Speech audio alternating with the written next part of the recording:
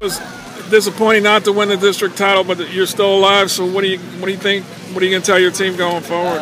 Well, right now we have a pattern. We're 3-1, 3-1. So we have 3 wins, 1 loss. It's just been like that all season long, and right now we have that 1 loss. It's frustrating because I know these seniors and these other players and younger guys have worked so hard to get to this point, to put themselves in a situation to win a championship. But if we ride on this 3-1, that ultimately puts us in a Final Four, and that's where we want to be, is in a Final Four, giving us a chance to make a run at it. But right now we got to take care of business next week. We're going to work hard, get after it on Monday. Yeah, you had some mental mistakes and 1 or 2 physical mistakes tonight. The base running, pickoffs, and then obviously an error. Just some. Can you correct that, or? Right, there's some things that we're going to have to work on. We're going to definitely go over some base running. Those things kind of happen in a game.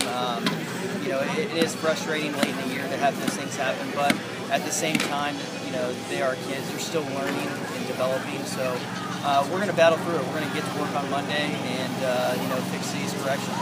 Right.